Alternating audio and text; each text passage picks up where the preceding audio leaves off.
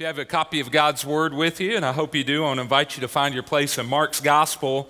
Mark's Gospel, and this morning we're going to look at Mark 6, 53 through 56 as I continue my series of messages entitled Miraculous. And we're looking at the miracles of Jesus and learning what these miracles teach us about our walk, our life with Christ. As you're finding your place in your Bibles, did you hear in the parking lot this morning, we had a literal dumpster fire. A literal dumpster fire. And I know what many of you are wondering after the boat last week, is this some type of sermon object lesson? Like my life is a dumpster fire apart from Christ? No, that's not what happened.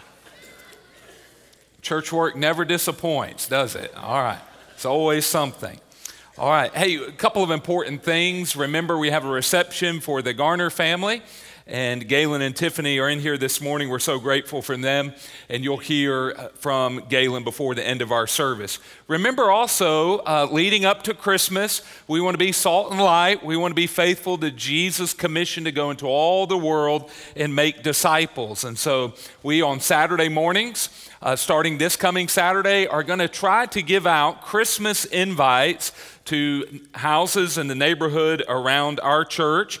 And we have somewhere in here inside my pulpit, we got a lot of stuff in here this morning. Just wait, all right? We have these invites. These are available throughout the church at our key entry points, and you can use these starting now to invite people this Christmas season. These have our Christmas events on the front and a gospel invitation on the back. And so be faithful to invite. Many people during this season are open to an invite to church and open to hearing about the things of Christ. So we have a goal of personally handing out 1,000 of these.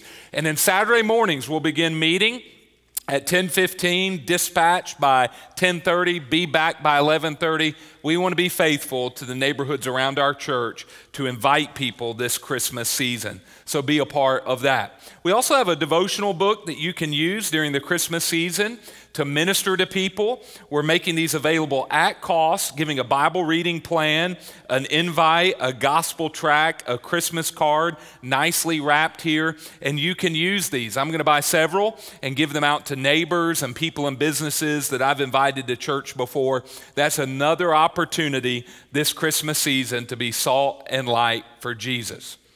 Hey, remember Sunday nights, we have our third person study looking at the person and work of Jesus Christ. We'll meet tonight, 5 p.m. in the fellowship hall. We're talking about the work of sanctification. And if you're not able to join us in person, you can listen on Spotify, follow along on YouTube or a TBC app. Hey, really important announcement before we jump into the text. For several weeks, several months, your worship pastor search committee has been searching for our next worship pastor.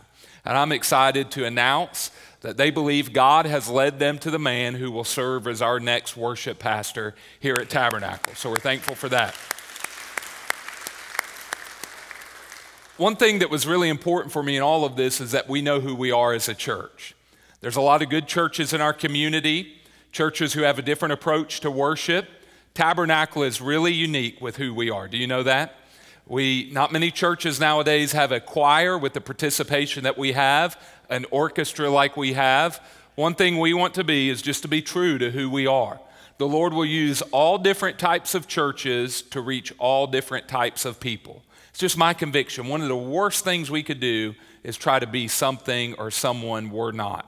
The Lord wants to use who we are. So with that in mind, as we search for our next worship pastor, we search for an individual who would have skills in leading a large choir and skills in leading an orchestra. One thing that was really important for us was someone with pastoral experience. The man we'll be calling has over 20 years of pastoral experience and leading in a local church. That was really important to us. This individual as well, we believe, is a good fit for our culture, and he's a good fit for the chemistry of our staff team here at Tabernacle Baptist. We're impressed with his godly character, his love for the Lord, his love for the church, his commitment to the truth of God. And so with that being said, I'm announcing today, November 10th. I'll announce this again next week, November 17th. For the care and concern of our sister church, we will not disclose his name until November 23rd. We will vote November 24th. We invite you to be here for a reception. Drop in at any time between 1 to 4 p.m. on November 3rd, and you can meet our candidate. He will be here in person helping Larry lead worship on November 24th. And as Baptists, we believe in congregational affirmation. We will have a time as a church body to affirm the recommendation of this search committee. So let's just thank the Lord again for his goodness and his leadership. And I'm excited about what the Lord has in store for us. All right? If you have a copy of God's Word, and if you are physically able, I want to invite you to stand to honor the reading of God's holy Word. I'm continuing my series, Miraculous. We want to know about Jesus by examining his miracles, and I'm speaking this morning on the subject, Spiritual Checkup. The Bible says when they, speaking of Jesus and his disciples, had crossed over, that's the Sea of Galilee, they came to the land of Gennesaret and moored to the shore. That means they anchored the boat. And when they got out of the boat, the people immediately recognized him. And they ran about the whole region and began to bring the sick people on their beds to wherever they heard he was. And wherever he came, in villages, cities, or countryside, they laid the sick in the marketplaces and implored him that they might touch even the fringe of his garment. And as many as touched him were made well. Father, thank you for the opportunity to know you through Jesus Christ our Lord. Thank you that we are a part of your body and this spiritual church called Tabernacle. And now we look into your word and we say during this time of worship, we need bread from heaven. Lord, we need you to fill our souls. We need you to set our minds and our hearts aright. Lord, we've, in one sense, steeped in the things of the world all week long, and now we need to steep and soak and saturate in the things of the Lord. Holy Spirit of the living God, as I open your word and explain it, would you encourage, edify, build up your people for the glory of Christ? And it's in Jesus' name that we pray. And the church said, amen. Amen. You may be seated. Spiritual checkup. Perhaps you know what it's like to have a physical checkup, to visit a doctor. Maybe you've got a condition or an ailment that requires you to go to the doctor every once in a while. Maybe you're in that age range that we lovingly and carefully call classic adults, and you have to regularly have some sort of checkup. I regularly have to get a checkup in relation to my allergies. The allergies have really bothered me since I've been back in Georgia. I know y'all don't want to hear me whine about that, but I moved out to Oklahoma for 5 years and got declimatized from the glorious pollen in the South. And so regularly I check up with my ENT doctor and my regular care doctor, and they keep an eye on my allergies and my treatments. Here in the text we have before us today, I believe we could regard this passage as pointing to a disciple's need for a spiritual checkup. It is worthwhile every once in a while for believers, as Paul would say in one of his letters to the church at Corinth, to examine themselves to see where they are in the faith.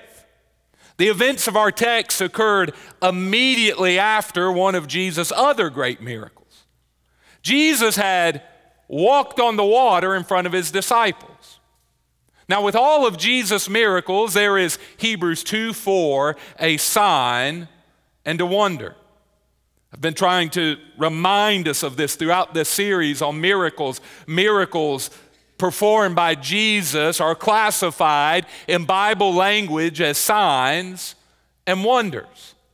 They're wonders in that they were intended to make people marvel and notice that Jesus was special. Jesus was more than a man, he was a God-man. He was more than a teacher, he was a redeemer. He was more than a religious leader, he was the Word who became flesh to pay for our sins. He was very creator God. So miracles served as a wonder. They were designed to get people's attention and notice that Jesus was otherworldly. But miracles were also a sign, Hebrews 2:4. This means every miracle has built-in object lessons within it. Truth about life and discipleship, the Christian life that disciples need to learn. Now, the disciples had just experienced great fear and great failure as they attempted to row across the Sea of Galilee in their own strength. And Jesus appeared to them, walking on the water, revealing that Genesis 1:2, He is God. After this incident, Jesus and His disciples, verse 53, crossed over the Sea of Galilee, and they came to the land at Gennesaret. And it was here that Jesus would perform more miracles, and in doing so, provide a sign of His disciples' need for spiritual growth and spiritual maturity. And now we have this passage and all of these events recorded for us to remind us of our need for spiritual growth, our need of spiritual health, our need for spiritual discernment and maturity. I want us to perform this morning what we could call a spiritual checkup. It is good for you to take inventory of your life spiritually. It is good for us to regularly stand before the mirror of God's Word and examine where we are in our relationship with the Lord. The world outside these walls has a way of deceiving us, duping us, and discouraging us. We all in life face trials and temptations and testing. We need strength and security through Jesus Christ if we want to thrive and survive in this life. If we want to be all that the Lord wants us to be, and if we're going to be used in this society as change agents for Jesus, it's important for us to perform a spiritual checkup. Now, here's what I want us to do this morning. I want to offer 3 questions that can be used for a spiritual checkup. 3 questions drawn from this text before us that can help us examine our spiritual health before King Jesus. First question is this: let's make it real personal, am I producing spiritual fruit? Am I producing spiritual fruit? Did you know that this metaphor of fruit is used over and over again in Scripture to speak of what Jesus desires your life to be? In Matthew's Gospel, in Matthew chapter 7, after Jesus had given the Sermon on the Mount, or as He drew the Sermon on the Mount to a conclusion, Jesus said, every good tree bears good fruit, and bad trees bear bad fruit. And bad trees are cut down and thrown into the fire. So Jesus made it clear disciples are to bear spiritual fruit. Now, we'll talk about what such fruit is in a moment, but I want you to see the reference to fruitfulness in this passage. We believe the disciples in verse number 49 through 51 were not exhibiting spiritual fruit because they were gripped by man-centered fear. Jesus walked on the water, and verse 53 says they crossed over the sea and they came to the land at Gennesaret. Gennesaret. I have a hard time pronouncing that word. I had someone recently after a sermon tell me, "Pastor, you need some help pronouncing Bible names. You should download this app. It's called Bible Pronunciation." And you just open the app.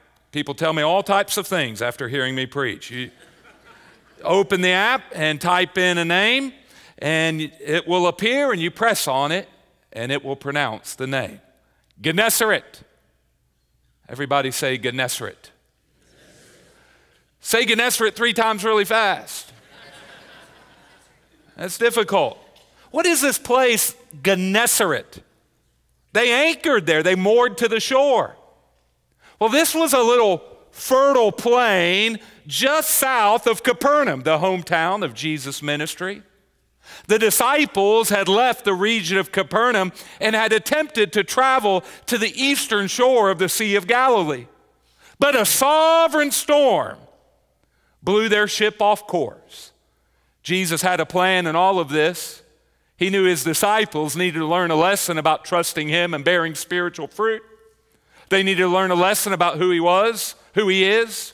He appeared to them walking on the water, and after the storm, they turned their boat around, went in the opposite direction, and the Lord Jesus led them to land at Gennesaret, a fertile, fruitful plain on the northwestern corner of the Sea of Galilee. As they approached the seashore, this plain would have been about a mile in width, taking up the seashore of the Sea of Galilee. It was about 3 miles in depth. And in the first century world, this fertile plain, this fruitful land known as Gennesaret, was famous for its production of walnuts, palm, olives, and figs. Now, I don't know about you, but I haven't had many figs lately. I haven't eaten much heart of palm. I've had some walnuts here and there.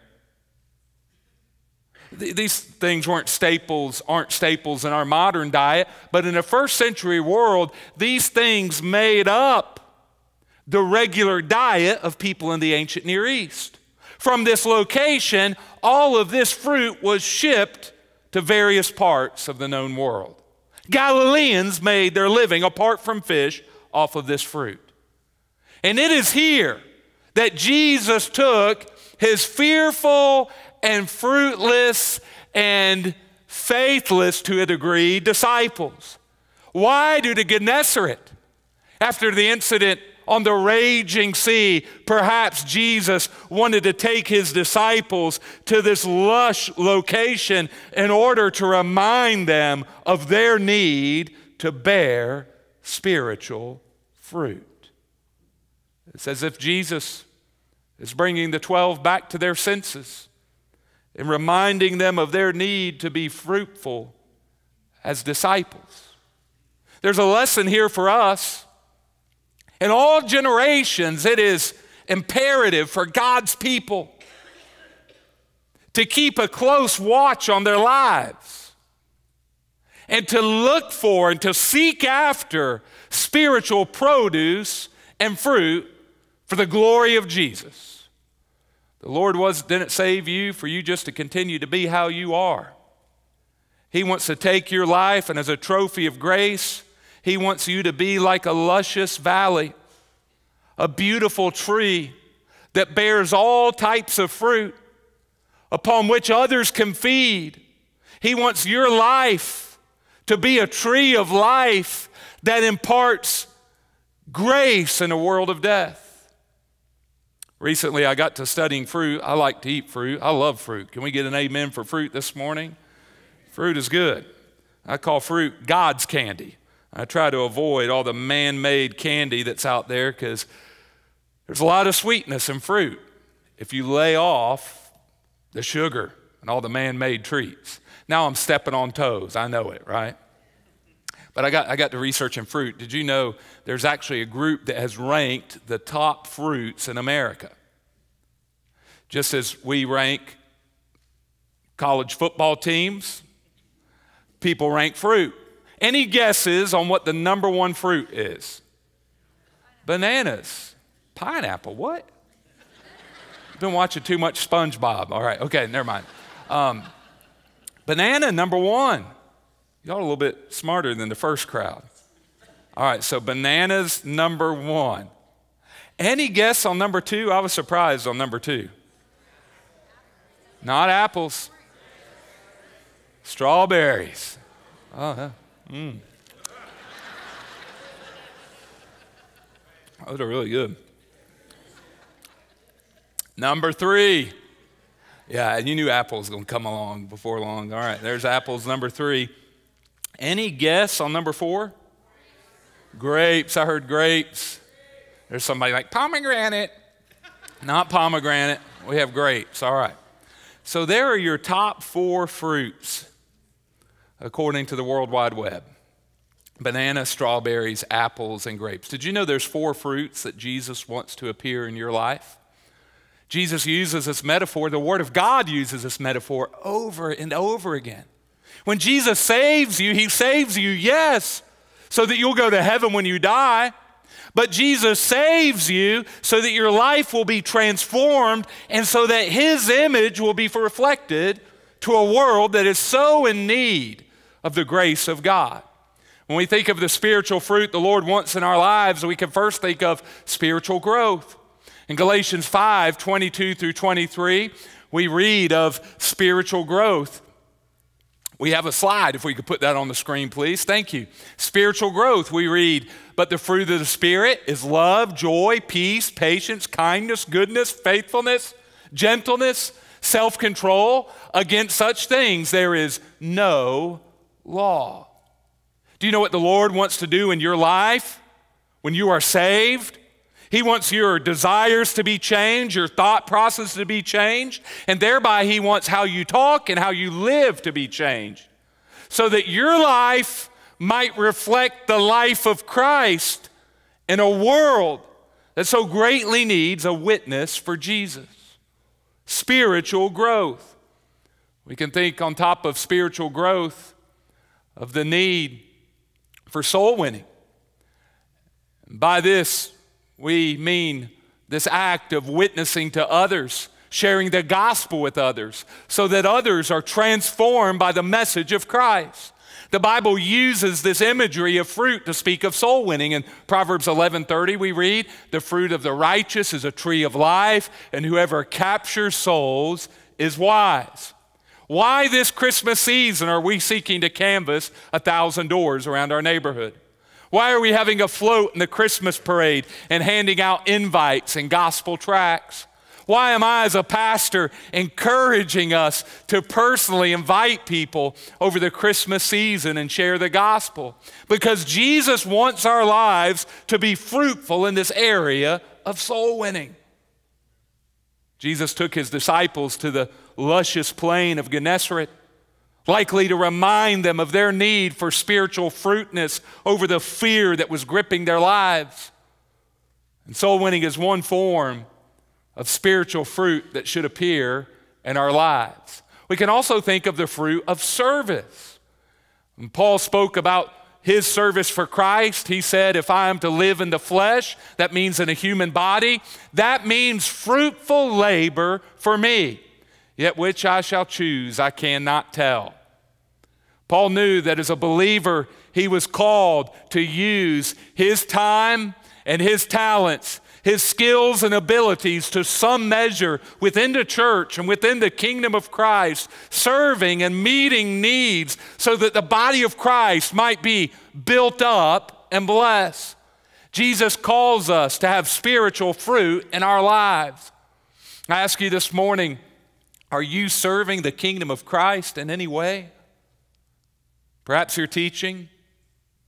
Perhaps you're helping with the ministry, like our bridge ministry on Wednesday night that has so many different outreach projects. Maybe you help with our Bread of Life ministry. Maybe you regularly go on short-term mission trips. Maybe you serve in our kids ministry or serve in our worship ministry. This is a serving church. I'm thankful for so many servants, but I hold up a reminder that Jesus wants the fruit of service in our lives. We can lastly think about our need for faithful stewardship. This is another sort of fruit. I'm always amazed when people say things like this to me. Patrick, the Bible never talks about money. The Bible never talks about giving. Preachers shouldn't talk about that, or churches shouldn't talk about that. Sometimes as a pastor, there's things going through your mind that you know you shouldn't say, and you kind of bite your tongue. Sometimes I want to say, tell me you've never read the Bible without telling me you've never read the Bible.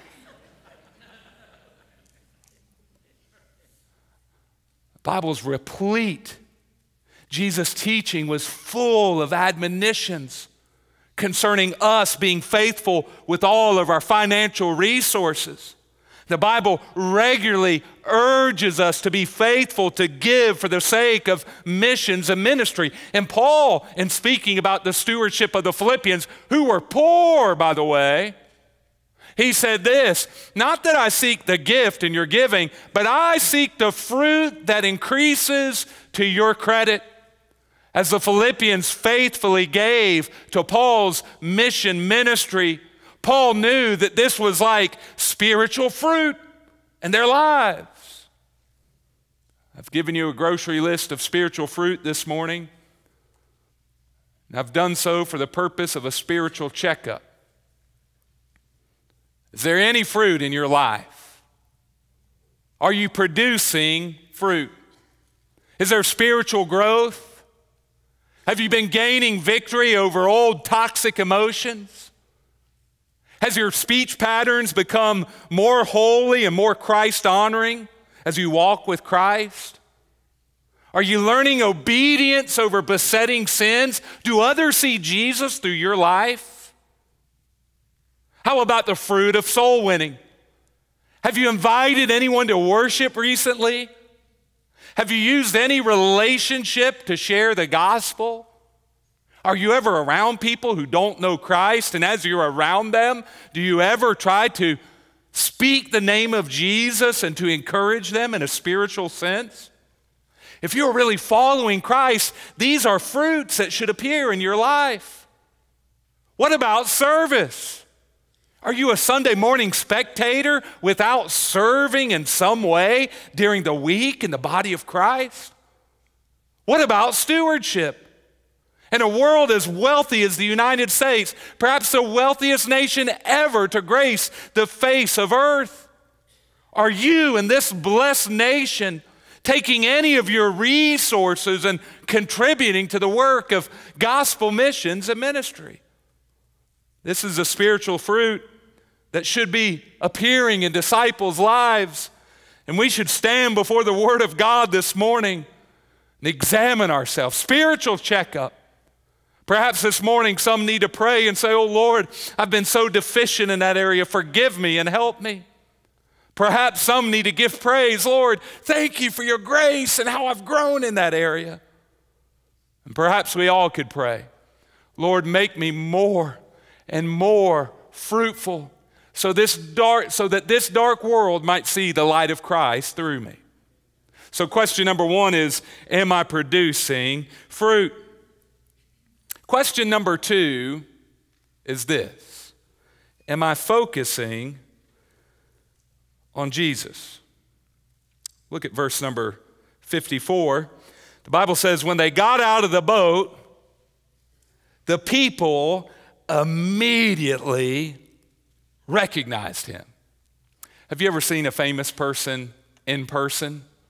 I can remember being on the streets of Atlanta one time, and we were driving down, I believe it was 14th Street or 15th Street, trying to get to I-75, and I saw on the sidewalk Charles Barkley and Shaquille O'Neal. That's Shaquille O'Neal. You could see people on the street pointing and recognizing these guys. NBA players, in case you don't know. It's not just Papa John's, all right? He's like a basketball player. Now note, Jesus appears, and people had likely seen him teach before, seen him perform miracles. We'd seen earlier in Mark's gospel that people had flocked to hear him on other occasions, and so as they land on the seashore of the Sea of Galilee, immediately people recognize him. News begins to spread, rumors begin to spread like a wildfire, and people are rushing to see Jesus and to meet him. Now, it seems like Mark, in the literature of the New Testament, is doing something intentional here. He says the people immediately recognized him. These are common people. These are villagers. These aren't Jesus' closest disciples. Perhaps they had only met Jesus or seen Jesus on one occasion before, but they immediately recognized Jesus. Now, Mark, in the literature of the New Testament, it seems that he is doing something very strategic. If y'all remember from last week, I had a boat on the stage. You remember that? It's kind of out of the ordinary, right? Had a boat on the stage. You remember Jesus, right before this event, had walked on the water in front of his disciples. What happened when Jesus walked on the water? Did the disciples immediately say, "Oh, look, it's Jesus"? No. Verse 49, when they saw him, look in your Bible, when they saw him walking on the sea, they thought it was a ghost. If you look back at Mark 6:33, before Jesus fed the 5,000, Jesus had appeared there in another fertile plain, and it says, and they went away in the boat to a desolate place by themselves, verse 32, and many saw them going and recognized them. There's like a sandwich in Mark's writing. In verse 33 of chapter 6, the crowds recognized Jesus. In verse 54 of Mark chapter 6, the crowds recognized Jesus. But right in between the crowds, on two different occasions, recognizing Jesus, you have the disciples who don't recognize Jesus. They think he's a ghost. The language doesn't even use he, it's an impersonal it. They were blinded to the realities of who Jesus really was. They were so focused on their fear that they had lost sight of Christ. Isn't this like us as disciples at times? Our eyes get so filled up with the things of the world that Jesus is often an afterthought in our daily schedule. We hear the voices of society on our favorite news channel, and we begin to rationalize and reason. We begin to give in to fear and worry with little thought of Jesus, and we allow a newscaster to program our thinking. We scan social media and we look at what friends say and acquaintances say. We look at how they live. We suck in the spirit of the world. And Jesus becomes a fuzzy it to us. We listen to our own fears and worries. We listen sometimes to our own insecurities and our dread. And we forget that Jesus has said, "Lo, I'm with you always, even to the end of the age." The disciples here stand as a reminder for us. This crowd instructs us. We need to always be looking unto Jesus, the author and finisher of our faith. We need to be regularly setting our eyes, Colossians 3, 1 through 2, on the things above, not on the things below. We need to be on guard that Jesus is the most important reality in our life. We need to examine ourselves. Do we know what it's like to really have a relationship with him through prayer?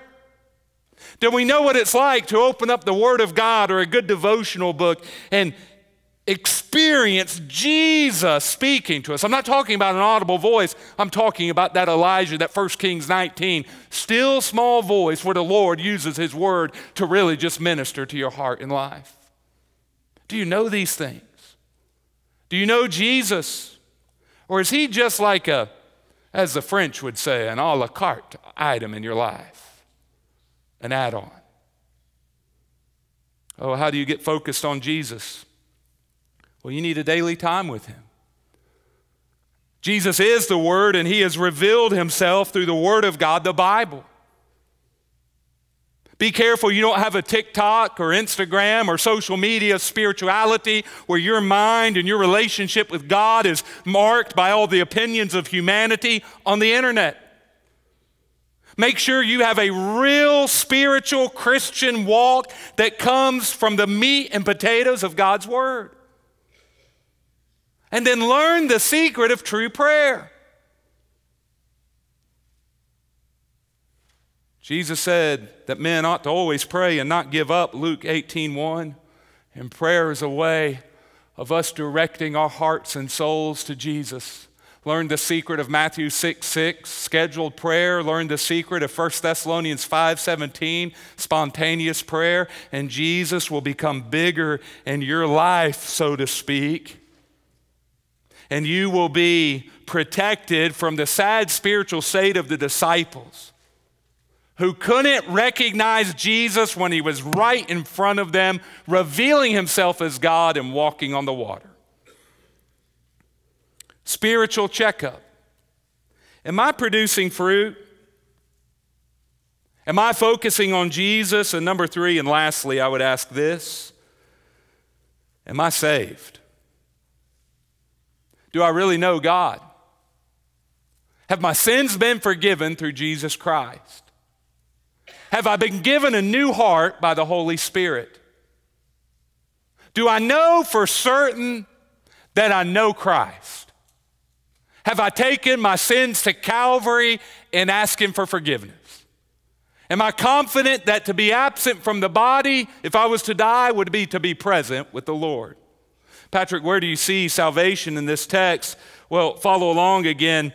Starting in verse number 55, the Bible says people ran about the whole region and began to bring the sick people on their beds to wherever they heard he was. Some Bible scholars have put things together with the text here, and they've said on some occasions in Mark's gospel that people ran a distance equivalent to a modern fun run, a 5K distance, 3.1 miles, wanting to see Jesus. They implored him, verse 56 says, they implored him that they might touch even the fringe of his garment. This means they had heard about the healing incidents back in chapter 5 where a woman with an issue of blood touched Jesus' garment. They implored him that they might touch even the fringe of his garment. And listen to this: and as many as touched it were made well. Am I saved? Where do you see salvation here, Patrick? Interestingly, the Greek word translated made well is sozo. Now, you don't need to remember that word, and the only reason I share that word with you is to say this: that word is the word that is often used in the New Testament to speak of Christian spiritual salvation. What is Mark doing here? Well, remember, he's writing years after these events. Peter, as an apostle, is a source for Mark, telling him how things went down. By this time, the church was growing and developing, and by this time, the church had already developed a common word for Christian salvation. And it was the very word Mark chose to use right here. What was Mark doing? It seems he wanted to point to Jesus as the fulfillment of Isaiah's prophecies. The prophet Isaiah in his writings had told of the way in which when Messiah came to earth, he would physically heal people as a sign of the spiritual healing he would provide. In sharing of the way Jesus made people well, Mark undoubtedly wanted to point people to their ultimate need in life, and that is spiritual healing. When we have people in our church who are physically sick, we pray for them that they would be made well. Sometimes we see people and they recover and we give glory and praise to God and we say, it seems the Lord. We can't see behind the veil. We don't know all things, but it seems like the Lord perhaps brought healing. At times, however, we pray for healing and we pray for health, and it seems from a human perspective that our prayers aren't answered and the sick perish and die. And we grieve, but we don't grieve as those who have no hope. Because we know ultimately our physical bodies are going to fail at some point. And we know ultimately that there is something worse than physical death. And that is spiritual death. We know that the healing that people need most of all is not something for their physical bodies. Oh, we seek that when we can get it. But that's not the healing we need most of all. There is eternity coming. A righteous, holy God is going to make all things new. He is going to remove every liar and all sin from the human equation, and he's going to return earth to his original intent. Garden of Eden, part 2. And there will be no more sin, there will be no more corruption, there will be no more murder, there will be no more abuse, there will be no more human trafficking, there will be no more wars. It'll be peace in God's paradise forever. And righteous King Jesus will rule upon the earth. And I'll be there to say, I told you so. How can we be a part of that new kingdom? Spiritual healing. This word sozo was used. The salvation that Jesus brings. In Luke 19:10, Jesus said, the Son of Man has come to seek and to save the lost. Why did Jesus come to earth? Because you're an imperfect human marked by sin and you need spiritual healing. Jesus will save you. Look to the God-man who died for your sins, paying the penalty you deserve. Call out to him and he will spiritually heal you and save you.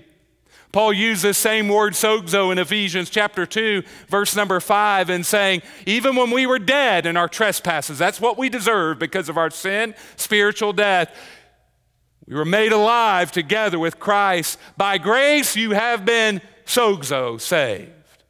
And Paul said in Romans chapter 10, verse number 9, if you confess with your mouth that Jesus is Lord and believe in your heart that God raised him from the dead, you will be sozo, saved. For with the heart one believes and is justified, and with the mouth one confesses and is sozo, saved.